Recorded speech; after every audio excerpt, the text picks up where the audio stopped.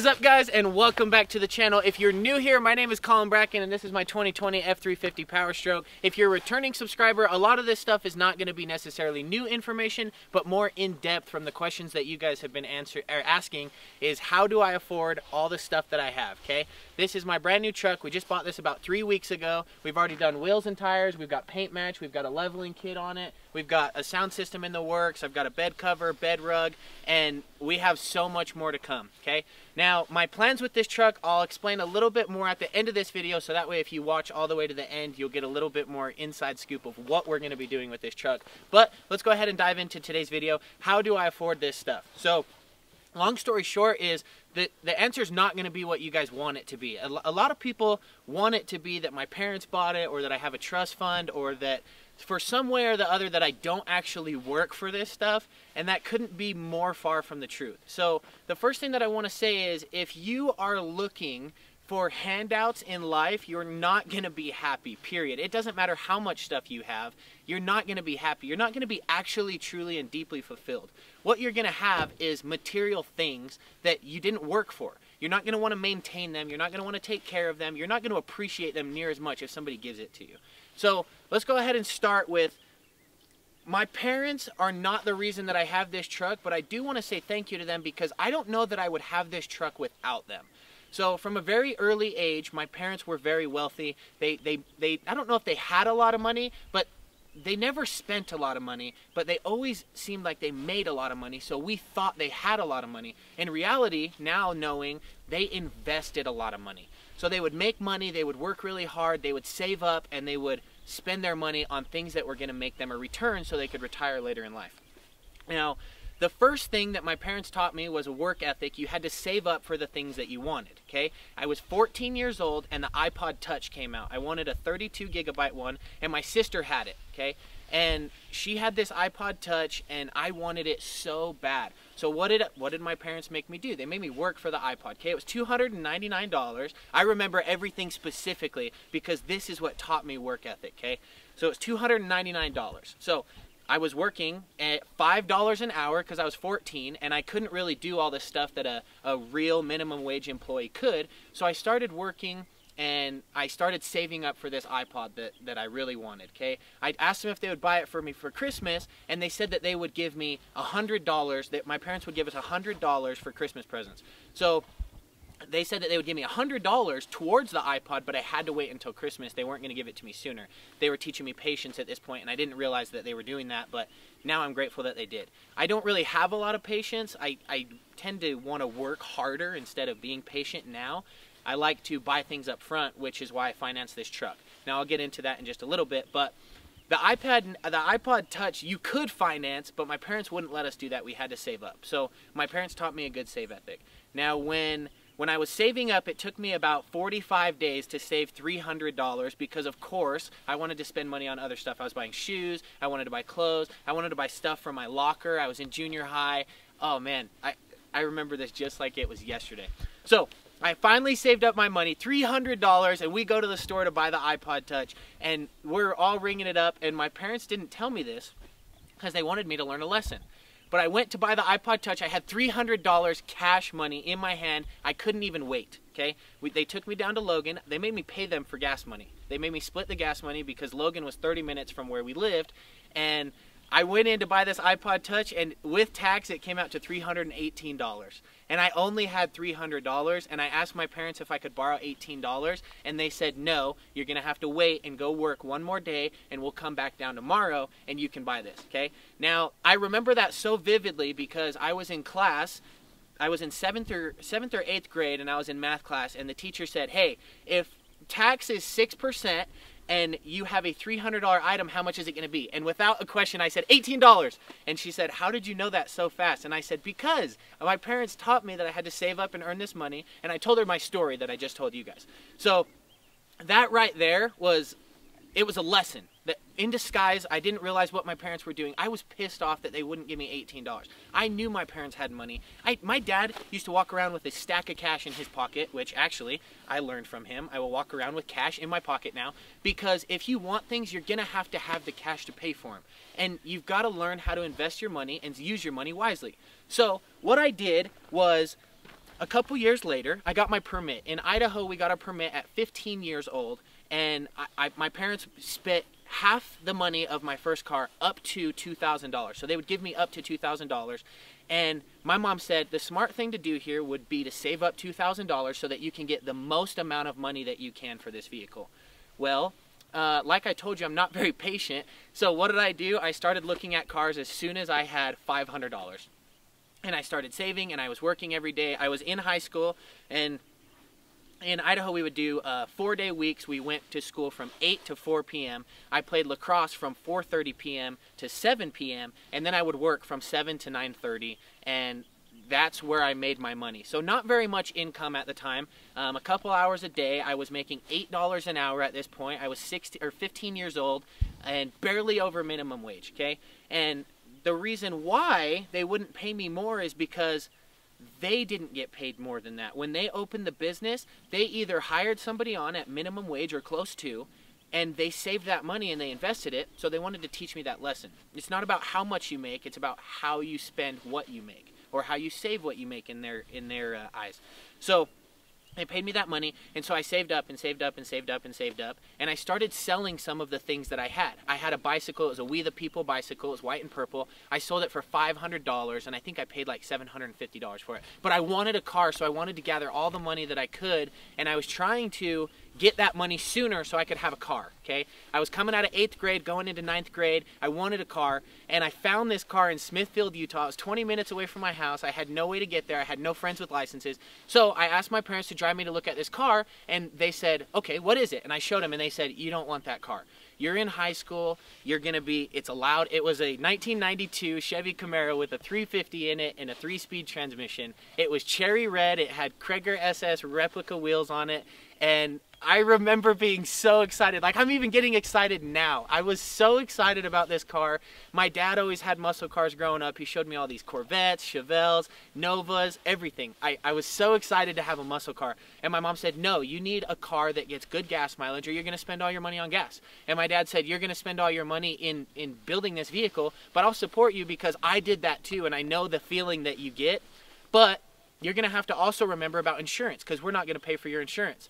And so then I said, okay, you're right. There's no way I'm going to be able to afford this. I'm going to get pulled over. Cops are going to harass us. So what did I go do? I went and bought the car. I knew I shouldn't have bought the car, but I went and bought the car, and my parents split that money with me, and I think they gave me $1,000 or $1,200. It was right around there. I can't remember what I ended up paying for the vehicle. So I bought the car, and guess what I forgot again? Sales tax, registration, licensing. So I bought the car, and I couldn't even drive it for a few more weeks because I had to save up $265 so that I could buy this Chevy Camaro and actually drive it on the road. So it sat in the garage for a while, and I hooked up a sound system.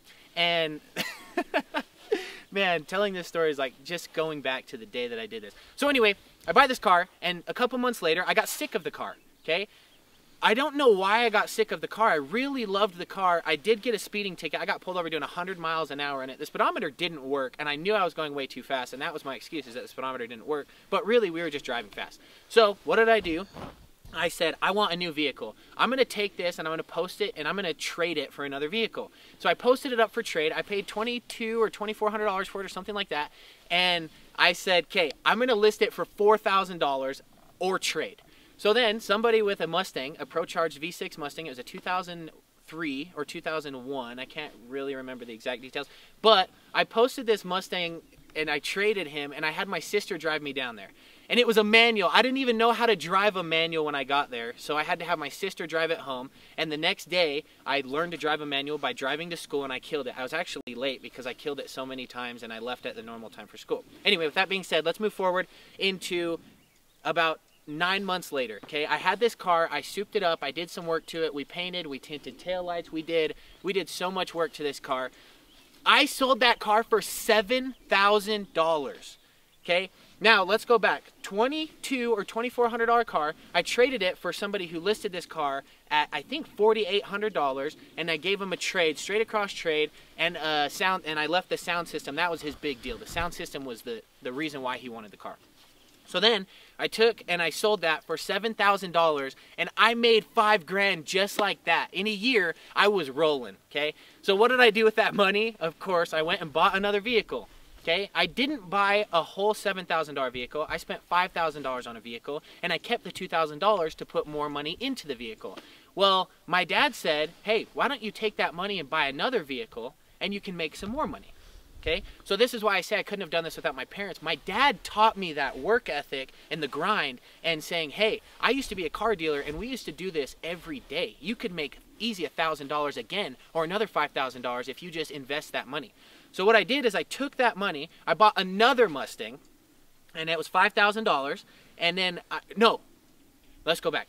Okay, so I took that money, it was $4,000, okay? I went to an auto auction, it was a public auto auction, they wanted $5,000 for the car, I gave them $4,000 for the car, and then I took the rest of that money and I bought another Mustang with it. It was some crappy V6 Mustang. On my way home from buying the other Mustang, I was searching on KSL. We stopped to eat at it was in Woods Cross, it was at the McDonald's, and I stopped there and I was looking on KSL for another car. I just bought a car. What was I doing looking for another car? I was looking for more ways to make money. Not just celebrate what I had, but I wanted to make more money, because making that $5,000, that was more fun to me than buying the car.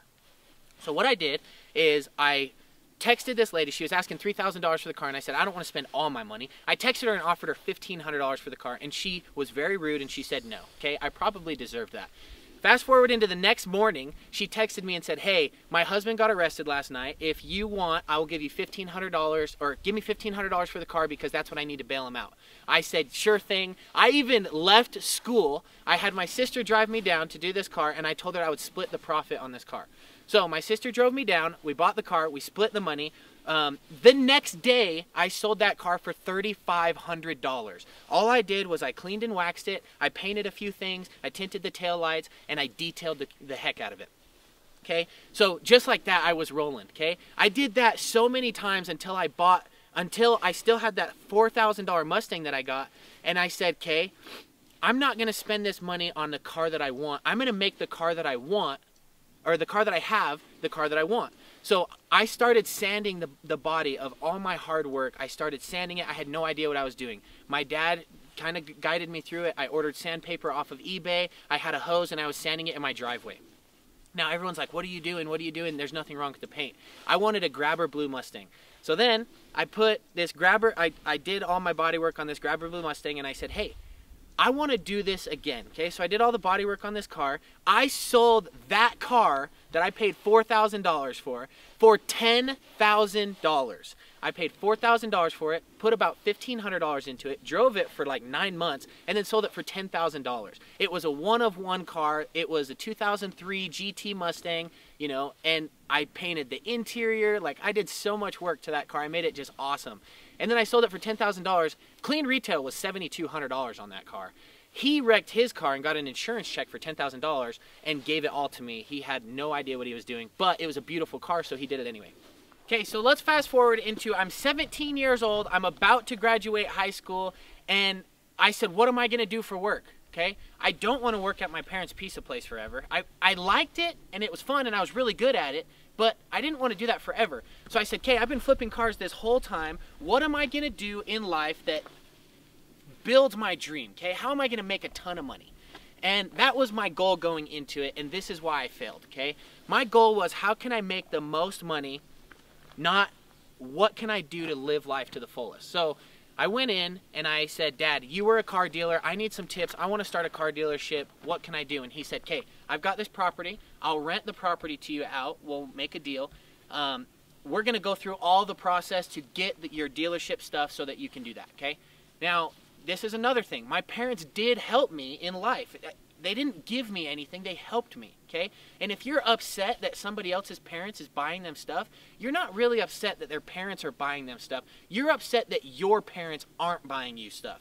That's the hard truth of it. You're jealous that somebody else has parents with work ethic, and you're mad that yours don't because they don't offer up that skill set advice to you. So I said, Dad, we're going to go through all this stuff. My dad went through it all with me, okay? That's how we bonded. I was lucky to have that, okay? And I'm grateful to have that. But that's not why I'm here today. I'm here today because of the things that they taught me and how I excelled in life because of those things. So I opened up a dealership. Actually, let's go back just a second. I had a 2005 2004 Subaru WRX that I bought. I spent $7,800 on it, and it was a 4-cylinder. My dad was so mad that I bought this rice rocket because it wasn't a V8, and you know, he's old school, so V8s were his thing, and it was loud. My mom was mad. The windows were tinted. There was stickers down the side of it. She thought I was going to get pulled over all the time and get in trouble. And what happened? Exactly that. I started getting pulled over. I started getting in trouble. So one day I was driving through town and I revved up my vehicle at somebody and they got really mad. They came out to race me. I raced them. They got really mad and they ran me off the road. Okay. After that, my car was wrecked. I wrecked the front bumper. I ripped my exhaust off. I had a dent in my door. So we called the insurance. I told them the vehicle that ran me off of the road. They ended up catching that kid, and his insurance paid me $4,800 to fix my car.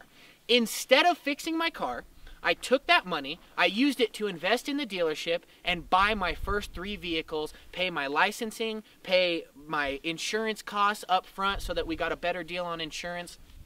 Long story short is, I used that money to invest into what I wanted my career to be, okay? I could have put it back into my car and just had my one car, but I used it to start a foundation to build more money on. Again, a lesson and skill set that I learned by investing into cars before. So, with that being said, I started my dealership, okay? I felt like I was rolling. I got a loan, and I had my first 3 cars, and then I got a loan, and I had to split the profit that I got from selling vehicles, and I had to give a kickback. I had to split 50% of the profit for the money that I loaned out on these vehicles.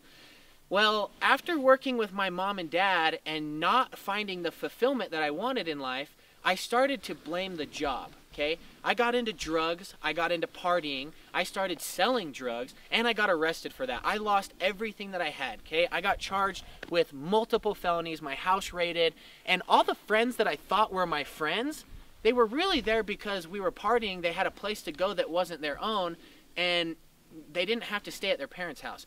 I lost every one of those friends when I got arrested. My friends stole stuff from my house, they took what was left after I got arrested. Not one of them came to visit me in jail. The only one that came to visit me was my ex-wife, and she supported me through the whole thing. She called me, she put money on my books, my family put money on my books. I had to pay my parents back the money that they used to bail me out of jail. They bailed me out of jail and I had to go get the money out of my bank account and pay them back, okay? They didn't even bail me out of jail, and they waited 3 weeks, and they said, we're not gonna bail you out because you need to learn a lesson. That this is not how you want to live life. You need to sit there and realize what you did. You had everything. You're 18 years old, you were a business owner, and you screwed that up. And they were right, okay? So after that, I learned a really valuable lesson. Is 1, your family doesn't owe you anything. 2, your friends are not your friends. And 3, the only thing that you have in life is what you put into life. If it comes easy, it'll go easy. If friends come easy, they'll go easy. If money comes easy, it'll go easy, okay? So, I lost everything. I get out of jail. I have $8 to my name. My girlfriend at the time, who was going through court stuff with me, and that's where I was in life at this point. I'm 18 years old. I'm a felon. My face was on the front of a newspaper. My house got raided, and I thought my life was over. I really did. I sat and I cried and I cried and I cried, and I said, what am I going to do? I went back to work. Okay, I went back to work and I started selling cars again, and I said, this isn't what I want to do. I'm not happy. I got into drugs. I started doing all that. I've got to find a different job that makes me good, solid, steady income. So I went and got a factory job, and I hated that. I hated it, I hated it, I hated it, but they paid me really well, so I stayed there. I worked at night. I didn't have a social life because all my friends I got rid of. I didn't talk to anyone. I didn't party with anyone anymore. I was on probation. I couldn't even be out past 9 o'clock at night, okay? I was a grown-up, and I couldn't even be past 9 o'clock at night out on the streets. I had to be in at home and check in every day, call in for a drug test. I said, this is not the life I wanted. So what I started doing is I started finding ways to build my own personal life, okay? I looked for a house. I didn't have any money, okay? So I had to go to somebody, and I said, hey, I know your house is for rent. Would you be interested in selling it to me? Let me rent it, because I don't want to spend money on rent. I want to buy a house. Let me rent it for 2 years, and I'll pay it off. 2 years, I promise you I can make enough money to pay it off. I was 18 years old with $8 to my name, and they believed me. They really did. They believed me. I sold myself enough to where they believed me. I rented the house. I started fixing the house right away. I started using all the things that I learned from my parents. My dad remodeled homes. I started doing it myself. I started sanding the hardwood floors. I pulled the carpet out. I went to Home Depot and I spent all my money on paint to redo the house. Lights, light fixtures, appliances. I redid the fence. I redid the yard. I laid sod. And I sold the house before the 2 years came that I was supposed to pay the house off. Just like that, I made $90,000 in 1 year, and I thought that I was rolling, okay? I thought I was making so much money. I bought another Subaru. I bought another truck. I stopped selling cars because I thought I had made it. 100 grand in a year? I never thought that was gonna happen. Almost 100 grand in a year. So I stopped working. I started playing video games again, and I started sitting on that money. I bought a bunch of vehicles, and I kind of wasted it, okay? So time came around and I'm like, okay, it's time to buy another house. What do I do? So I went to go buy a house and they said, you don't even have enough money to put down to buy a house. And I said, well, my first house, I didn't actually get a loan on. I did a balloon payment on it, which is pretty much, you set a date and they say, hey, by this time you have to pay off all this, but not until then.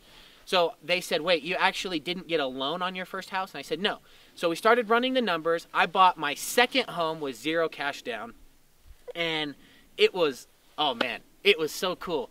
There was so many people who said I couldn't do it, but at this point I had 2 vehicles that I wanted. I bought the Challenger that I wanted. So I had a Power Stroke, I had a Subaru, and I had a Challenger. And my wife also had a Subaru, and I thought I was rolling, okay? So then what did I do? I started looking for a house that I was gonna remodel. I bought a completely torn, stripped house, and I started investing all my time and money into it to rebuild this house. The house that I bought was 1 mile from work, and that's why I originally went there. And then I got another job offer in the middle of it. I went to work at Jimmy John's. I was not as free to do the stuff that I'm doing now, okay? I didn't have the flexibility that I do now. So I started off as a manager in training at $38,000 a year. In 3 months, I became a general manager. They bumped my pay up to $40,000 a year, but they added on a bonus. So I was able to make a percentage of the profit that I made the company back. And that was my big motivation, is like, there was really no cap on what I could make. It was a percentage of the profit I brought in. So I started making my people at work happy. I started taking care of my team. I started focusing on the guest, less on the profit, and the profit came later. So with 9 months later, I became one of the youngest area managers in the nation for Jimmy John's. When I became an area manager, I said, how am I going to be a successful area manager? And I still was so people focused. I said, I want to buy my second house this year. How am I going to do that? So I had 3 GMs. None of them had their own house. So I said, I've got to help them buy a house this year, every one of them. And if I help 3 people buy houses, I'm going to be able to buy myself my second house. So what did I start doing? I started talking to them. I said, hey, do you want to buy a house? Yeah, I want to buy a house, but right now I'm living with my parents and it's free. And I just didn't allow the little excuses from them. So I said, hey, wouldn't it be nicer if you lived in your own house, if your family was in your own house? One of them was renting. I said, what if you weren't renting? One of them was renting from me, and I said, what if we could get you to a point where you got your own place, you know, you and your girlfriend could have your own house. So fast forward a couple months later, and one of them started applying for a loan. The next one started applying for a loan. One of them moved into a townhome, okay? He didn't buy a house, but he got his own place, and so we were moving in the right direction. One of them got approved for 240-something thousand, something like that, and so he started looking for a house. The house next door to his parents, this is the one that said, I want to stay, you know, I'm living with my parents, I don't really want to move, they're my friends. The house next door came up for sale, and we were able to buy him that house because we were already so far along in the process that when the opportunity came up, we got him that house, okay? Another one of my GMs bought their own house, and my plan was working, okay? Everyone was getting their houses. They were doing better at work. They were more fulfilled. And what happened to me? I bought my second house, my trailer, my camp trailer. You know, I live on the road quite a bit. I travel a lot. We do a lot of sand duning, and my plan worked. I bought my second house, and that's how I became the area manager that I am. I made other people's goals more important than my own. I made their lives more important than my own. I made their personal goals more important than my own. And how did I help, you know, how did I get to the point where I got this truck? I helped my general managers get nice vehicles. I helped them pay off debt. I was helping them so much that it motivated me to do it more in my own personal life. And we got to this point. So I didn't stay at the bottom at Jimmy John's. I wasn't content. I worked my way up. I worked really hard every day. I put other people's lives before my own. I went in on my birthdays to work for them so that they didn't have to. I did everything I could to make my job important to me so that they cared about my personal goals too, and I was able to get the stuff that I have now. I put a little bit of money into my Challenger. I rebuilt my Challenger, which I'll put on the screen right here, and it wasn't enough for me. So I sold that. I bought a Razor. I wanted to go off-roading, and then I bought a truck because I needed a truck to pull the Razor. And then I started flipping vehicles again. I started buying trailers. I started redecking trailers. I started redoing frame stuff. And I said, you know what? This stuff is what actually makes me more happy than making money. Redoing all these vehicles, making them mine, and then selling them to somebody who gets a joy off of something that I built. So that kind of leads us into a year ago. A year ago, I bought a 2015 F250 Platinum that I could not afford. I financed that thing through the roof. I paid 13.99% interest on it. I put $1,000 down on it, and like I said, I couldn't afford it. My payment was $980, and I wasn't using it to make me any money. So what did I do? I started looking into ways to make money for this truck. I said, I'm going to start a YouTube channel all about this truck. I'm going to film the build. I'm going to share as much information as I can with people. And that was always kind of like my lifelong dream, was being a content creator, being on TV. I always watched Sweet Life of Zach and Cody, and I wanted to have fun and have people pay me. So I bought this vehicle to tow all my stuff. I way overpaid for the vehicle. I way overfinanced it. And I think total over the 7-year loan, I would have paid like $35,000 in interest. And the vehicle cost was $45,000. So that really tells you how I screwed myself. So what did I do? I started making money on a side job to pay for the truck, because my Jimmy John's job was just paying for my house at that time and just paying for my bills. So I had to bring other sources of income in. I was still redoing vehicles and making money that way. I was still working on my house, which I still live in, and I went to Jimmy John's. After I went to Jimmy John's, I didn't really have a ton of extra money, so I had to have those extra sources of income. Now, after I got those extra sources of income, I figured out yet again that that was what I really loved to do in life, was to work hard and build my own career and my own name. So after that, I started making YouTube videos. I made a video, my first video ever, and one of my biggest videos is how to add 230 horsepower to your 2015 6.7 Power Stroke. That video got me on a dealer ambassadorship with the tuning company that I sell tunes for.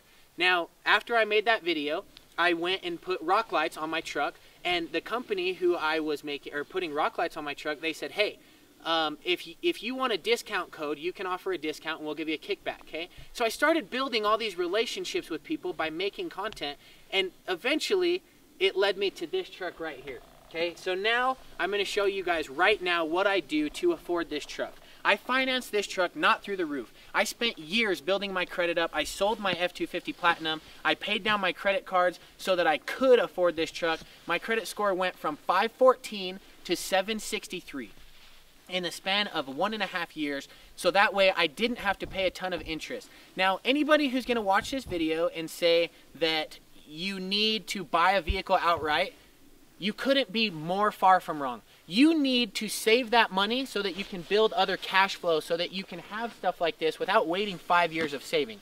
So here's what I do for a living now. I still work at Jimmy John's, okay? I do not own the company that I work for. I afford this vehicle by working a daily job, 6:30 in the morning to 3 o'clock in the afternoon. After I get off work, I immediately start thinking about ways that I can make more money. Content I can make for other people, commercials I can make for other companies, things I can do for other people, value I can add to other people's life. I started a dog channel so I could offer information to Rottweilers, because my dogs cost me $300 a month. $300 a month, my dogs. So I had to make a YouTube channel for them so that I could get more income coming. And it was a shot in the dark. My first video went viral, 60,000 views, just like that. I had 1,000 subscribers. My dog channel passed my personal channel, and I was making more money from my dog channel on ad revenue than I was on my personal channel. So as soon as that happened, I started investing more time into both channels. I still wanted my personal channel that I really loved, but I wanted my dog channel because it was making me money. It's making me good money, and it doesn't make me a lot of money, but it definitely brings in more money than I had coming in before. So now I'm rebuilding trailers. I'm still rebuilding the house that I did, okay? With that house, interest rates are really low. When I sold my truck, my debt to income was in line. I was able to refinance my house. I gained $180,000 in equity, and I did a cash out refinance. I paid off all my debt, tied it into one home loan. I still live in the house now. I dropped my house payment and total credit card payments and stuff like that, $900, and had more cash flow in my pocket, okay? I went and bought this truck. I didn't put any cash down. My credit score was good enough. I got 4.64% interest. My truck payment on this is $1,400 a month. But now that truck makes me more than $1,400 a month. If I sell tunes, the commission I make off of that pays for the truck. I sell parts. I get commission for sending people to companies where I make money off of these parts. I don't use my Jimmy John's paycheck to pay for this truck. And if you expect that there's going to be one job or one source of income that buys you a vehicle like this, I have this truck, I have my 40-foot toy hauler, I have my 2019 Can-Am X3, I have my 2018 Chevy 1500, which my work pays for as my daily driver, and then actually I have a 2021 Chevy 1500 that they have ordered for me. It will be here in March. But if you think that one specific job, or if you're looking for one thing that's going to pay for all that, you're never going to find happiness in life. What pays for this stuff is the fulfillment, the love, and the fun that I have doing the things that I do that end up paying for this. So I shared all this stuff with you guys. I work so hard every day. I work on my YouTube channel from 4 o'clock in the afternoon until midnight, almost every single day. And then when I have weekends, I don't party now. Okay, JD, who's helping me film this video today, I'll drop a link down to his stuff in the bio.